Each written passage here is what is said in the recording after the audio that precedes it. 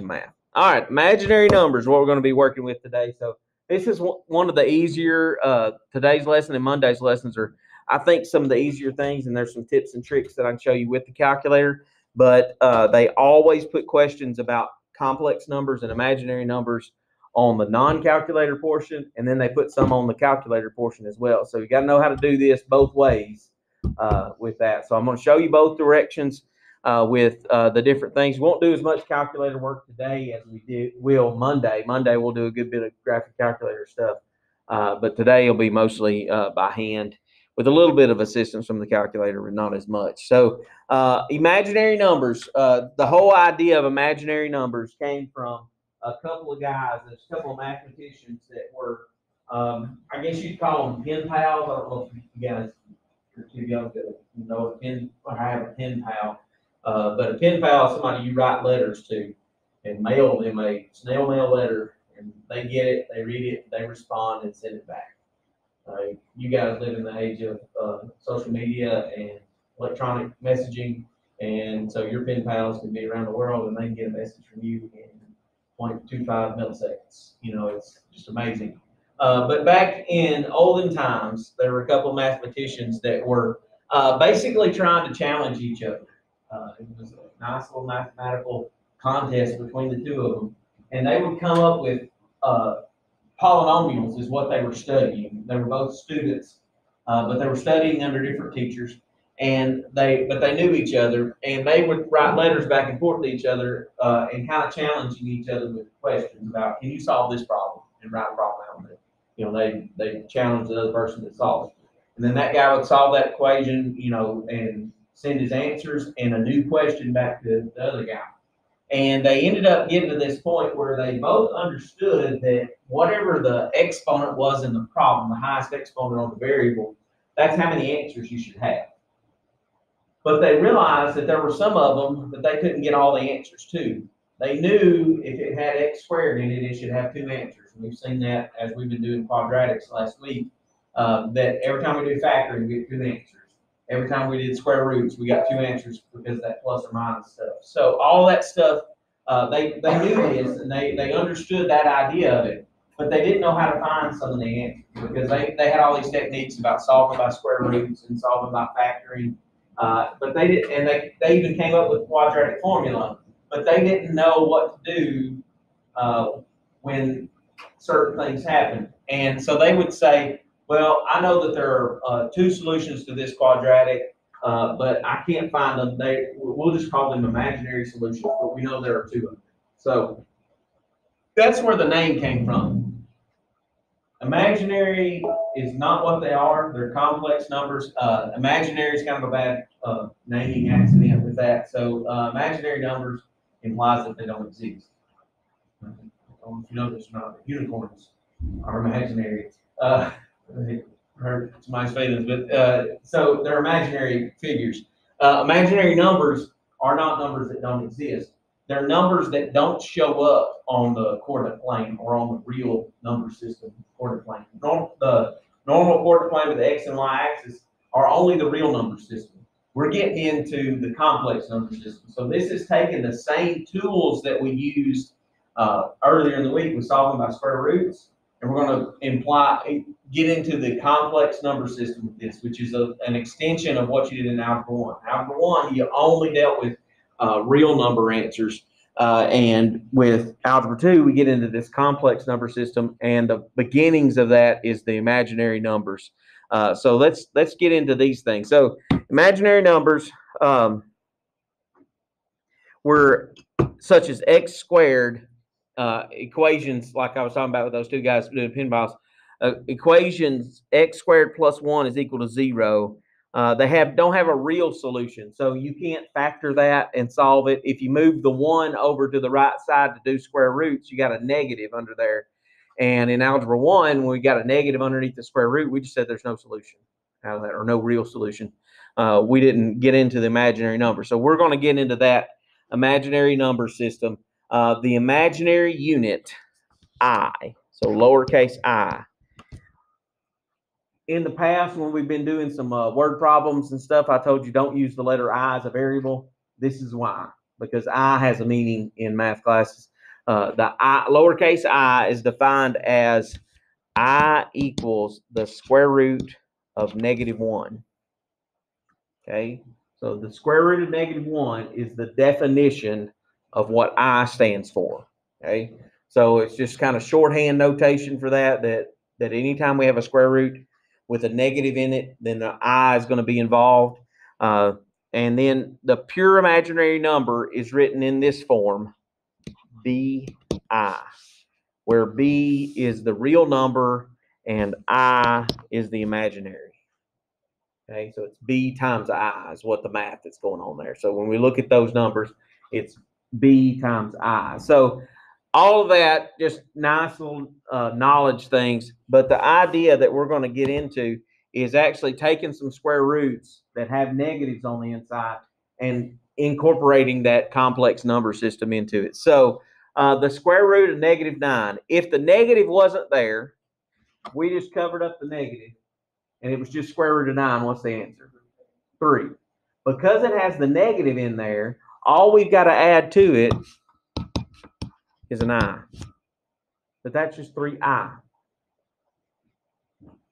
That's why I say this is probably one of the easier lessons of the semester, and it's thrown in here right in the middle of everything. So the negative, anytime there's a negative under the square root, we know an I is going to come out when we go to simplify.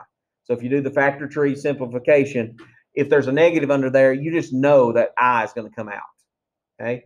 On number 2, 196 negative on the inside of the square root. What do we know 196 is?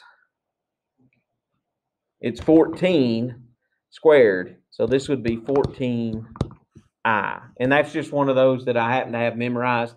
If you don't have it memorized and you do the factor tree stuff, just ignore the negative sign and do the factor tree for 196. I know 2 goes into that. 9 and 98 times. And then that's 2 and 49. And that's 7 and 7. So there's a pair of 7 and a pair of 2s. 7 times 2 is 14. So if you didn't have that memorized, that 196 is 14 squared, you can do it with factor trees. But because it had the negative, the I's on there too. That's all you got to remember. Number 3, does 5 break down in the square root? No, it's a prime number. So the only thing that can come out is the I. So it's going to be I square root of 5. So it would simplify a little bit because the negative that was in there, an I comes out, but no number. Okay. Let's look at number 4, the square root of -80. So I'm going to break down 80. 20 and 4. 4 is 2 and 2. 20 is 5 and 4. 2 and 2. So there's 2 pairs of 2s. And what else on the outside? 5 goes back on the inside because it didn't have a buddy. What else comes out here with that? An I, because the 80 was what kind on the inside? It was negative. So that's going to be 4I radical 5 is our final answer because you multiply everything together that's on the outside, multiply. So it's the same thing we've been doing, just adding the I part to it, which only happens if there's a negative there. So number 5, 32. Let's break it down.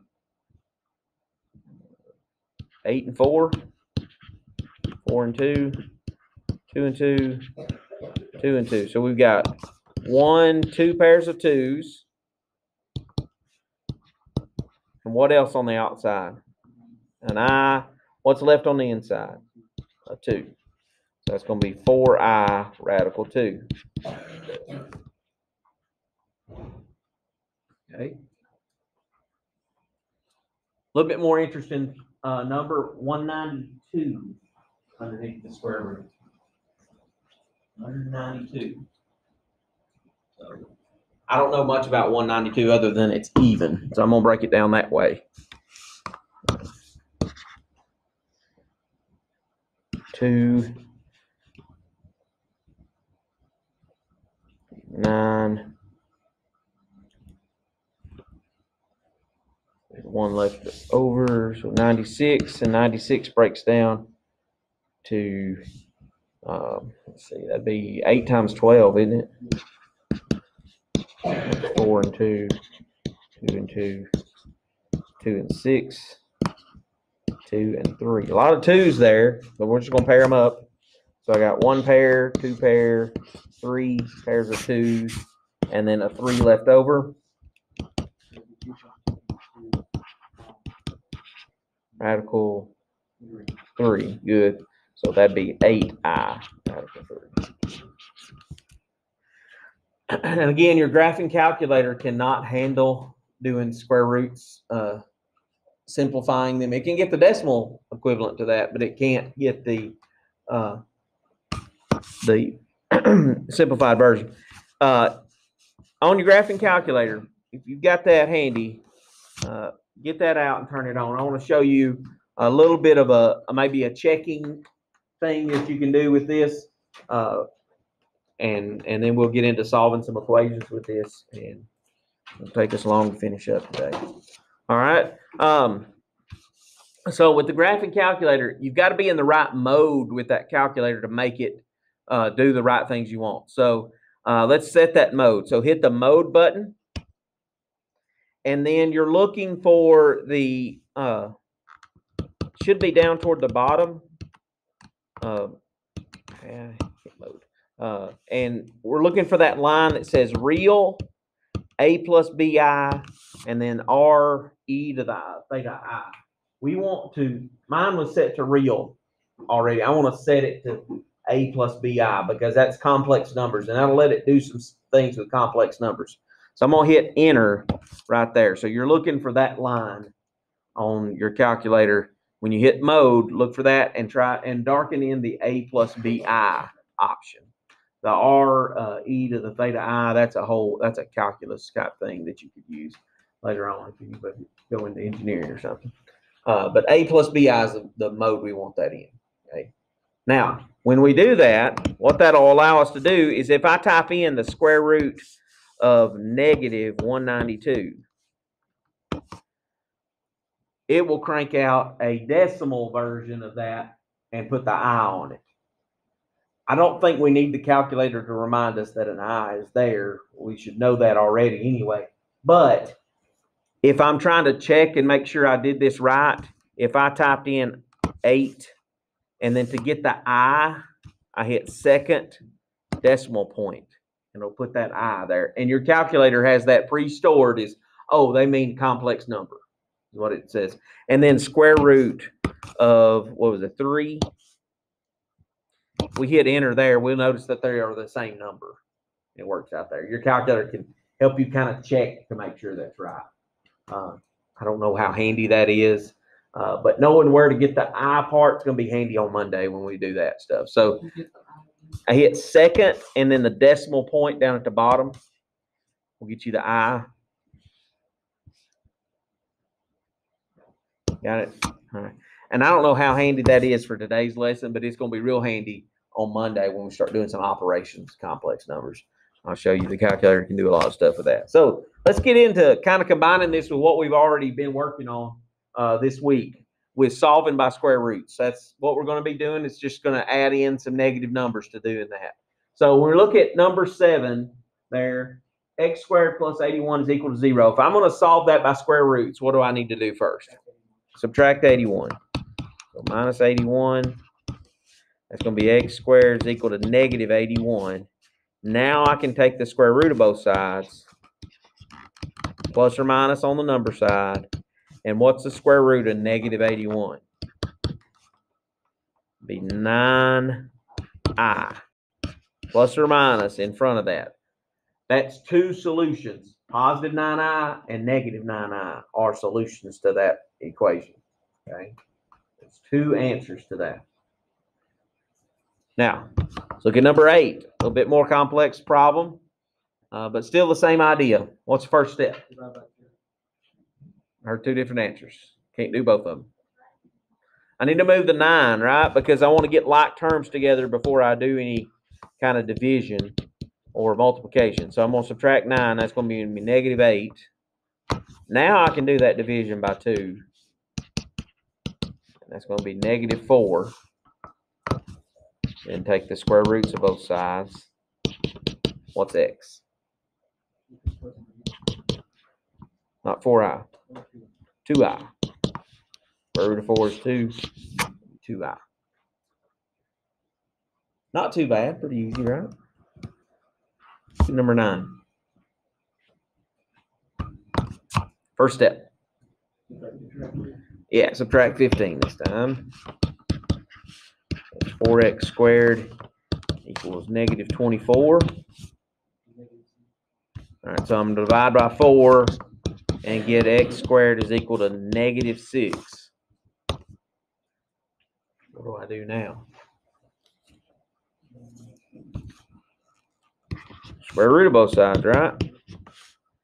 What's the only thing that comes out of the square root of -6?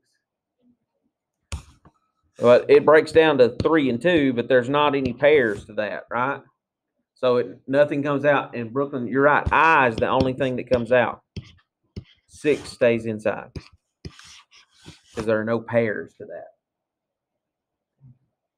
So because it's negative, an I comes out, and because there are no pairs on the factor tree, the 6 stays in. We just multiply them back together. Okay. About number 10. -13. Good job.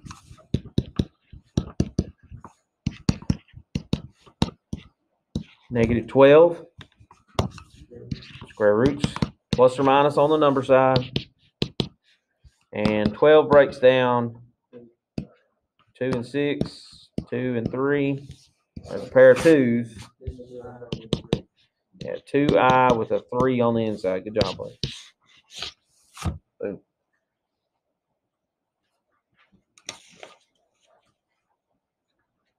Questions about those so far?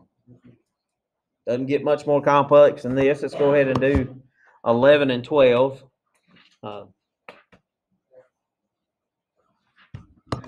Add 5 because they're subtracting it already. So I'm going to add 5 to that. So be careful. -441.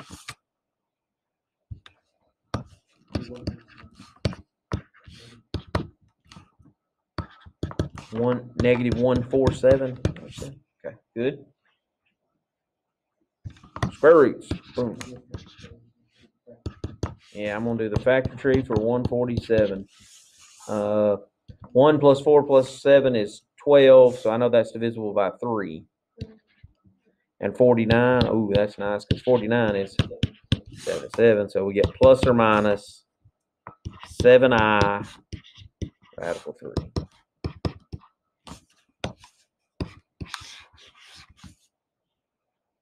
Again, the 7 is the pair of 7s from our factor tree. The I is the negative that was there. That's how that gets out there.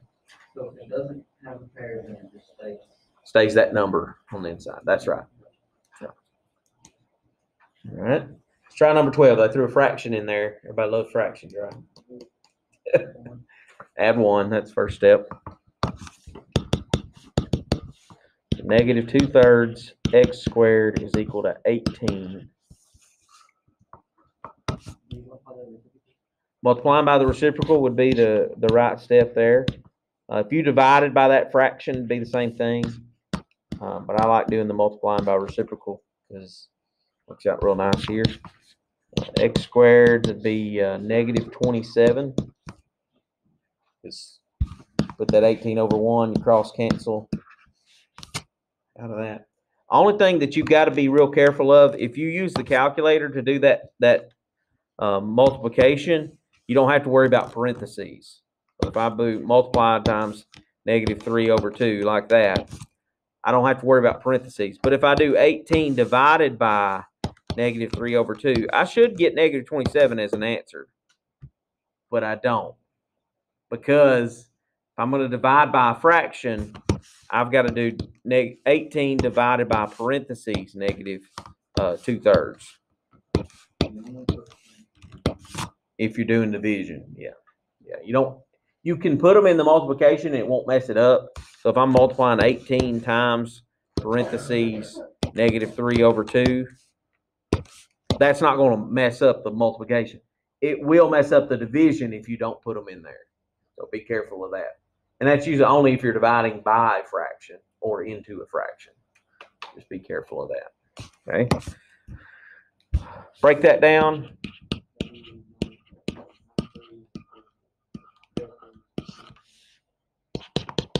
Plus or minus. What's final answer?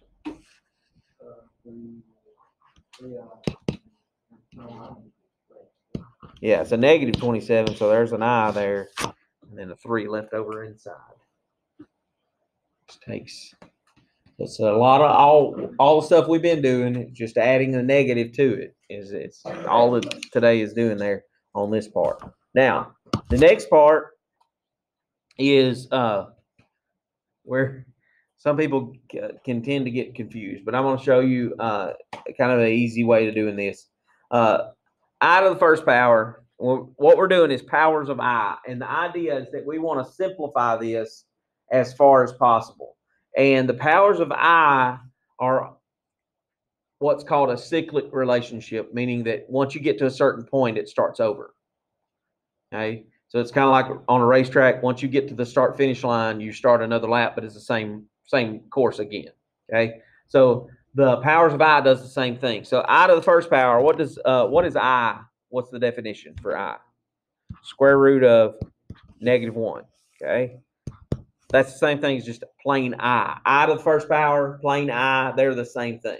Okay, I to the second power means you take the square root of -1 and you square it. What happens when you square a square root? It cancels out the square root. Doesn't do anything to the number underneath. It just cancels out the square root. So that I squared is actually equal to -1. I squared is equal to -1. I to the third power, well, there's several different ways to get I to the third power. But what does I to the third power mean? It means I times I times I, doesn't it? And if I just pick up 2 of those at a time, that could be I times I squared, right? But we just showed that I squared was actually what? -1. So this could be negative I times -1, which is just negative I.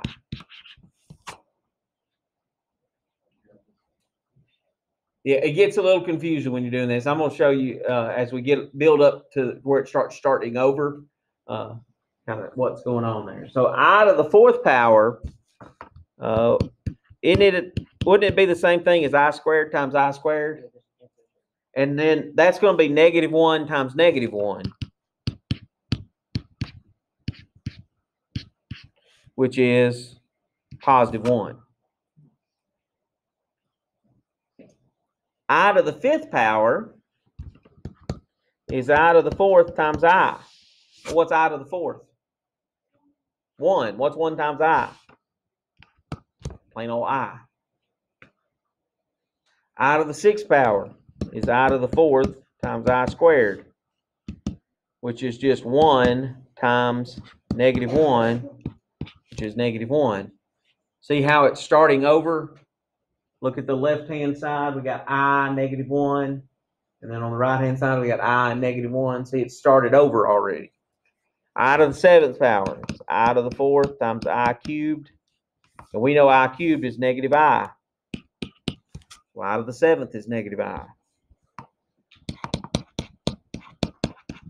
I to the eighth is the same thing as I to the fourth times I to the fourth, which is 1 times 1, which is 1. Now, I'm going to show you the shortcut trick to this, the way that I like to do this. The way that this is showing out here is right, but I think there's a little bit easier way.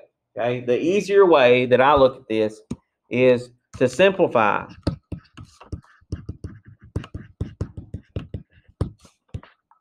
a power of I. Here's the chart you need to know. I I squared, I to the third, and I to the fourth.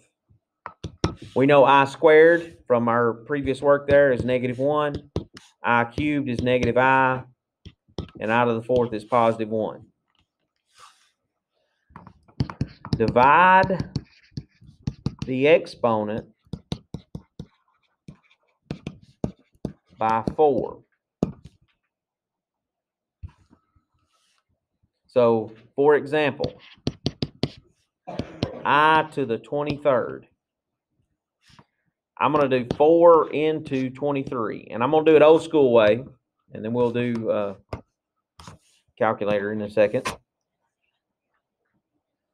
4 into 23. How many times does 4 go into 23? 5 times. 5 times 4 is 20. Do your subtraction. What is this 3 called?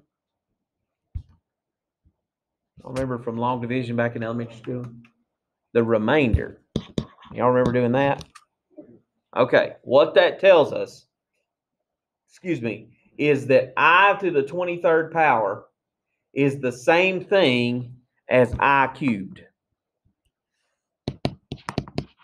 And we know that I cubed is -I.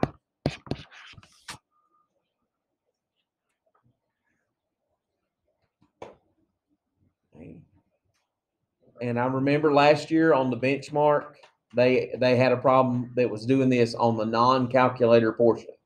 That's why I'm showing you how to do it this way. If it's on the calculator portion, it's too easy, and they won't put it on there, I promise you, because it's too easy. But so we're dividing by 4 every time.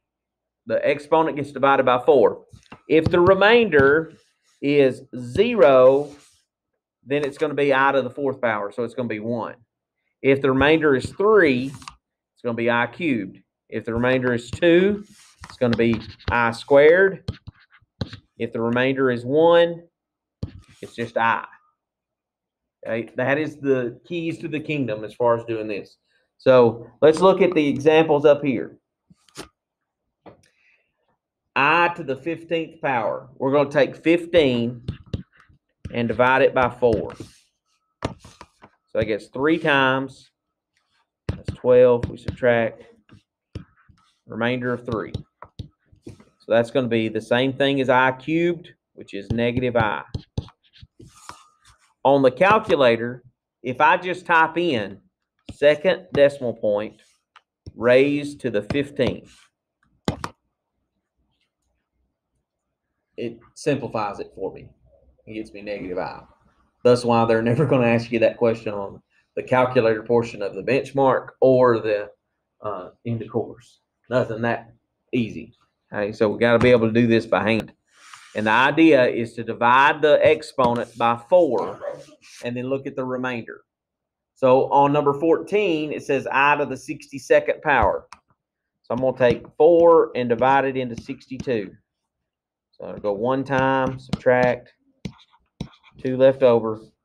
4 will go into 22 5 times, subtract, with 2 left over. So that's the same thing as, yes ma'am. You're not doing it.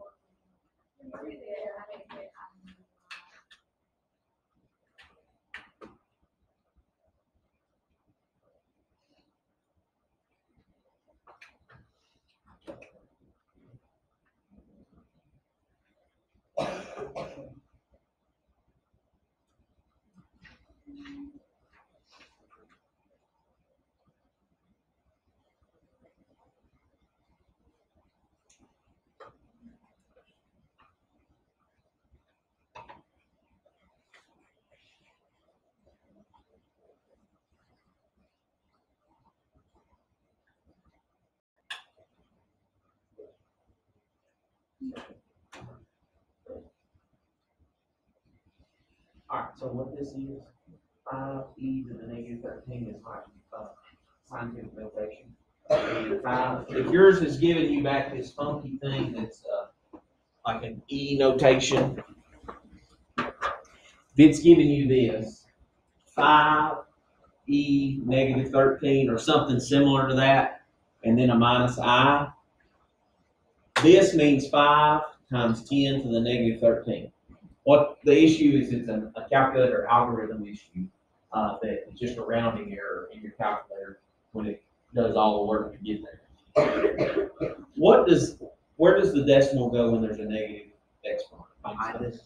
Goes to the left, right? So we're going to move this decimal from here 13 places that way. So if I go 13 places that way, there's going to be 1, 2, 3, 4, 5, 6, 7, 9, 10, 11, 12 zeros. What is that number close to? 0. Nothing. Okay, so basically this is saying 0 minus I, which is just negative I.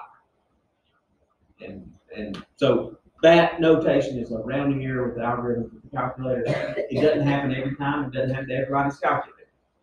For whatever reason, it depends on the calculator and the mood that it's in that day, or what other things that may be stored that cause it to do that. So it ends up being that negative I out of it, which is why another reason that I try to show doing this by hand instead of with the calculator, just because that algorithm error that can happen there.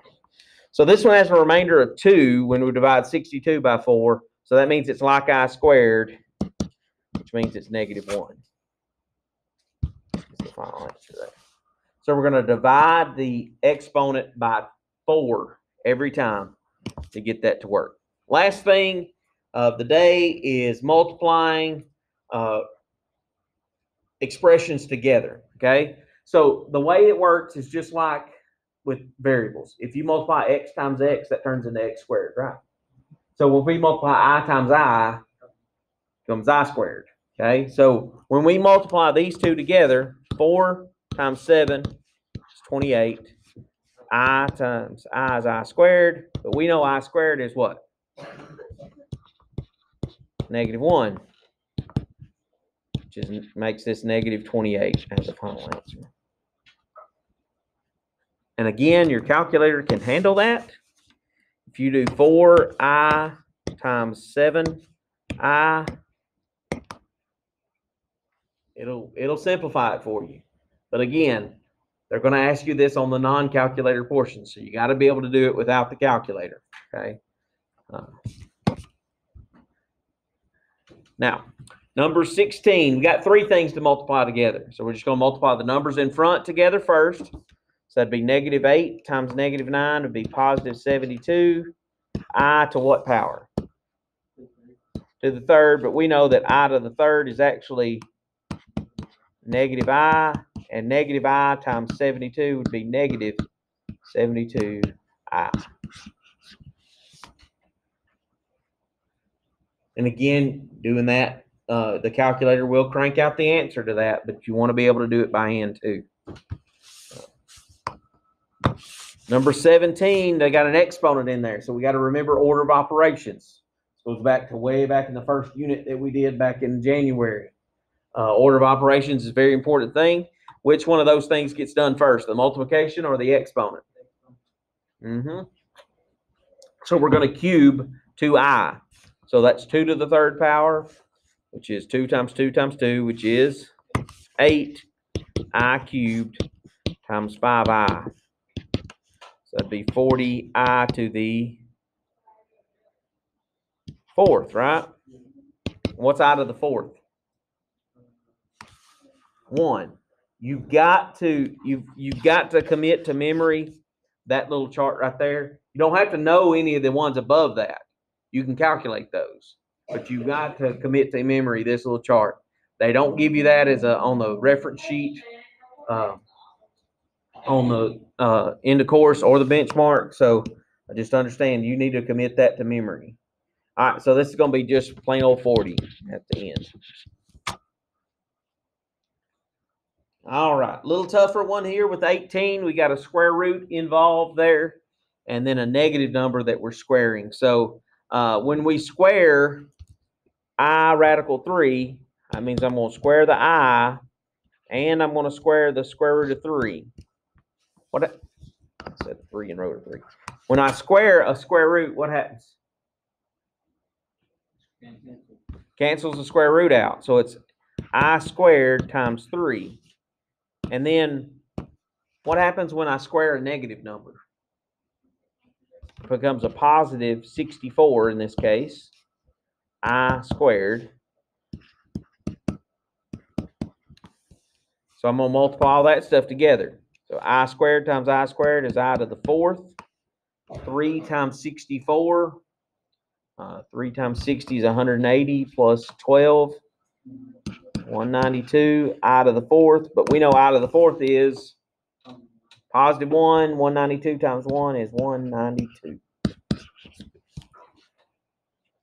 Again, you can go to the calculator, and that one's kind of complex. It's got a lot of stuff going on to it.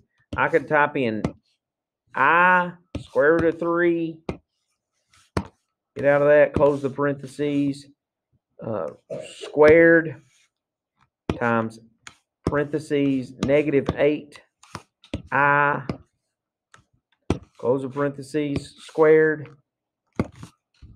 and it cranks out the same answer. So you definitely can check these, especially for me in the quizzes and stuff like that, with the calculator. But understand, you need to know how to do it right without the calculator for end of course purposes, and for the fact that it's much quicker to do it by hand than it is to type it in the calculator. In my opinion, it is. You just, if you got good number sense out of that. All right, now this is where we get into a little bit of issue. Excuse me.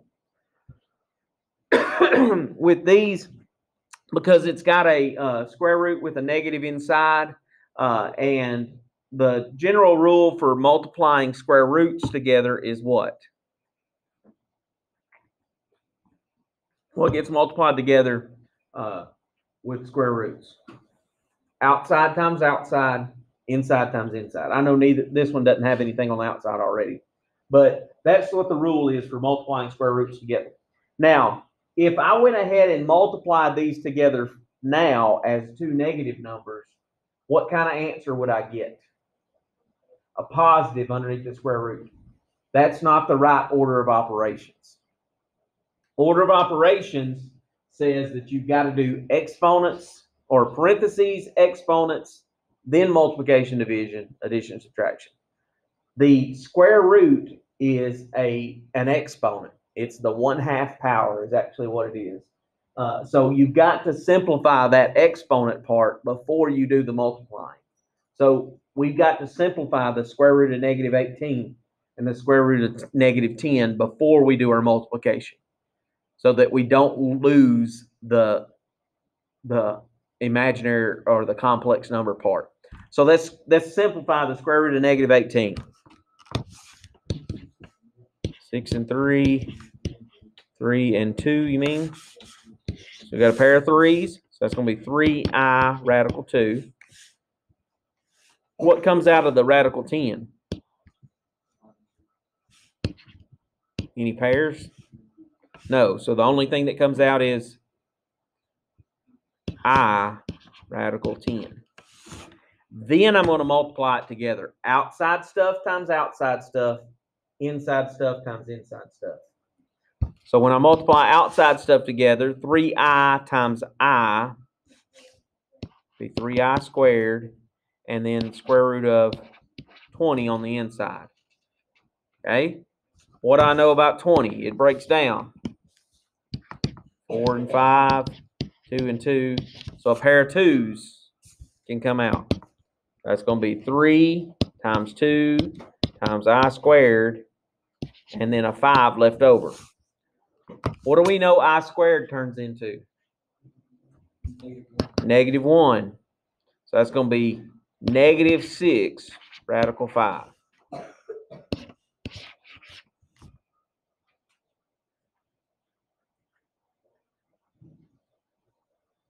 If we had multiplied it together at the beginning, y'all told me that it would turn it into a positive number underneath the square root.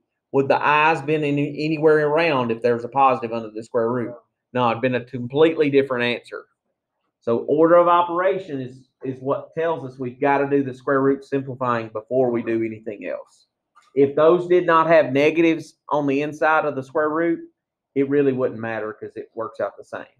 But because they're negative underneath the square root, you need to simplify those first before you do your multiplying. Because if you don't, it's going to count it wrong or get you the wrong answer. On the calculator, if you typed in the square root of negative 18 times square root of negative 10, it will not get you the radical version of that, but it'll get you the decimal approximation for that, negative 6 radical 5, which is the same number as that. So you can check and make sure you got it right there. But you've got to be in that A plus BI mode with the calculator for it to do that. All right, let's do this last one here, and then we'll get practice for today.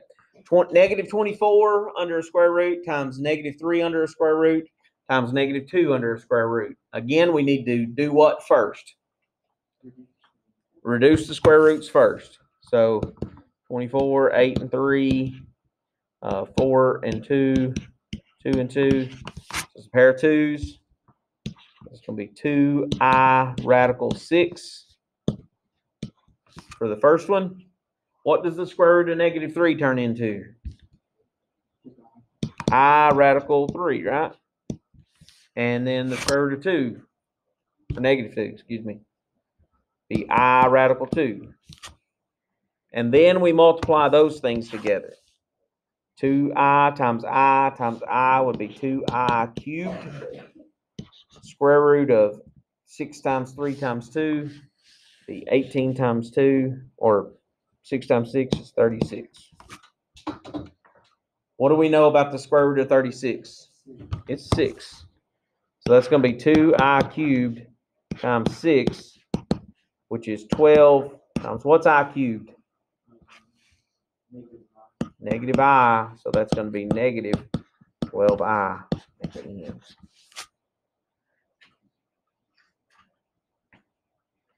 If I went to my calculator and punched all that stuff in, oops, put that out, get out of there. All right, so square root symbol, negative 24, press the right arrow key to get out from under there, times square root symbol, negative 3, right arrow key to get out of there, times square root symbol, negative 2, hit enter. Because I'm in that A plus BI mode, it'll actually do that because it came out to be a nice number underneath the square root there. I can check that with that. But again, not likely they're going to give you these kind of problems on the benchmark or the end of course on the calculator portion. So you got to be able to do them by hand. And from all accounts, they pretty much put a one or two of those on those things. Okay, so practice today.